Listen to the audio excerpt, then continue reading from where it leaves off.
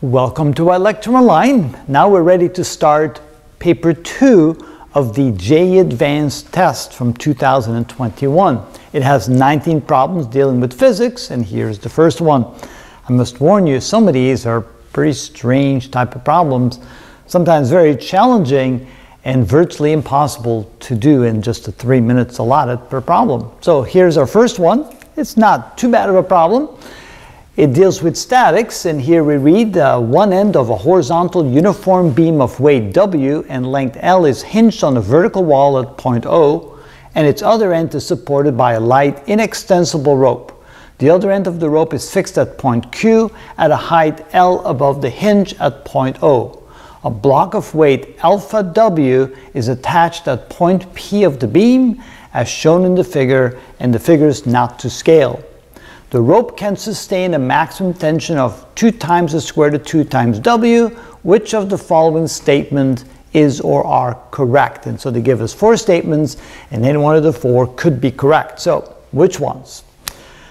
I would say that the best thing to do is to immediately calculate the tension in the string. And since it's a statics problem, and we have the beam hinged at point O, we can use the sum of all the torques. So we use that principle where the sum of all the torques must add up to 0. And so how many torques do we have? Well, we have the weight of the beam pulling down this way, we have the weight of the object pulling this way, and we have the tension pulling this way. So the first one would be the weight of the beam. It's causing a clockwise rotation, which is a negative torque, so this is equal to negative the force, which is the weight of the beam, times the distance from the point of rotation to where the force is acting, which is L divided by 2. Minus the weight of the object hanging from it, which is alpha W, times the distance from where it acts to the point of rotation, which is L, and then plus, because you can see that the tension will pull in the other direction. And one way to look at it is this way. We could say, well, if we draw a line this way, then this becomes what we call the distance 3 for the third force, the tension, so it would be plus the tension times D3. Now the question is, what is D3? And if you take a look at this right triangle right here, we see the opposite side to the right angle is the hypotenuse L. This here is D3, but notice if this is L and this is L, then we know that this is a 45-degree angle. So essentially, D3 is L times the cosine or the sine of 45 degrees. In this case, the sine, of course, of 45 degrees. And so this can be written as 0 equals minus W L over 2 minus alpha W L, and then plus the tension times L times the square root of 2 over 2, because that's what the cosine of 45 degrees is equal to. And then right away you can see you can cancel all the L's, because every term has an L in it, so that disappears. And now we just have to solve that for the tension. Maybe just to make things a little bit easier, let's multiply everything by 2. And so we get 0 is equal to minus W minus 2 alpha W. And here that would be plus the square root of 2 times the tension. And so then we have the tension is equal to, when we move this across, we get W plus 2 alpha W divided by the square root of 2. So there we go. There is the tension. And then, of course, if you want to kind of pull out a W, you can say that this is equal to W times 1 plus 2 alpha divided by the square root of 2, like this. Okay, so now that we have a value for the tension, let's see if we can answer some of these questions to see if they are correct or not, or at least check some of the answers to see if they're correct. So the first 2 deal with the vertical and horizontal component of the reaction force at point O. So we know that the beam is going to be pushed into the wall. So my neighbor's making some noise there. And that means there's going to be a horizontal reaction force, so let's call it R in the X direction. And also notice that the weight of the beam is kept up by the wall, so there's going to be a vertical reaction force, R sub Y. And so the first one deals with the vertical component, which is R sub Y of the reaction force. And it says here that it does not depend on alpha. Well, let's see if that's true. What if we pick a point right here? What if we pick the pivot point right there? Let's call this pivot point point B, for lack of anything else we could put there. All right, we'll just call it point B. And notice that if we put the pivot point there, there's only two forces acting relative to this pivot point that cause a torque. Is the weight of the beam pushing the beam this way, and the reaction force pushing back this way. So these are the only two forces, the reaction force and this.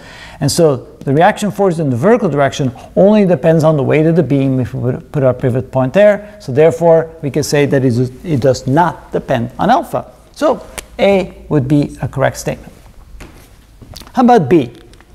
The horizontal component of the reaction force at 0 is equal to W if alpha is 0.5. So now you can see that the force pushing the beam in there would be the horizontal component of T. So that would be this force right here. So this would be T in the x direction, and T in the x direction is equal to T times the cosine of 45 degrees. And so this would be equal to T times the square root of 2 over 2. All right. So we can then say that R sub x must therefore equal T sub x. R sub x must equal T sub x. So now let's see what that would be equal to if we set alpha equal to 0.5. So here we have T, so R sub x, which is equal to T sub x, which is equal to T times the square root of 2 over 2. So notice if I multiply this times the square root of 2 over 2, I get this is equal to W times 1 plus 2 alpha divided by the square root of 2 multiplied times the square root of 2 over 2. So the square root of 2's cancel out, and now we have 1 plus 2 alpha over 2. Now let's substitute in there. So this is equal to W times 1 plus 2 times alpha, and alpha is 0.5, like this, divided by 2. So now we have the horizontal component of the reaction force at O is equal to W for alpha equals 0.5. So is this equal to 1? So 2 times 0.5 is 1, plus 1 is 2, divided by 2 is 1. So this is indeed W if I replace alpha by 0.5. And so therefore, that is also a correct statement. All right, notice you only had 3 minutes to do this. You have to go quickly. So now the tension in the rope is 2W for alpha equals to 0.5. So now let's go back to this, or maybe this format right there. And so the tension when alpha is equal to 0.5 is equal to, so here we have W times 1 plus 2 alpha, 1 plus 2 times 0.5, divided by the square root of 2, so it will be 2 divided by the square root of 2, 2 divided by the square root of 2W, and you can see that is not equal to 2W. So therefore, C is not a correct answer. And finally, they tell us the rope breaks if alpha is greater than 1.5, and we know that there's a maximum tension right here. Notice the maximum tension is equal to this. So now, let's replace alpha by 1.5 and see if that's the threshold at which the rope would break. That would give us that value. So then finally, we go tension as alpha is equal to 1.5 is equal to W times 1 plus 2 times 1.5 divided by the square root of 2. And so this is equal to W times, that's 3 plus 1 is 4, 4 divided by the square root of 2. But that's not quite 2 times the square root of 2, or maybe if we multiply both the top and the bottom by the square root of 2 over 2, essentially rationalize the denominator. So this becomes equal to 4 times the square root of 2 over 2. So this is equal to W times, oh, I forgot the W, there we go. And so W is equal to, this is equal to 2 times the square root of 2 times W. And notice that is the limit at which the rope will break. So when we plug in alpha equals 1.5, we do reach the limit at which the rope will break. Anything bigger than that, the rope will not be able to withstand. So therefore, answer D is also correct. And so I'm sure it took way more than 3 minutes to do that.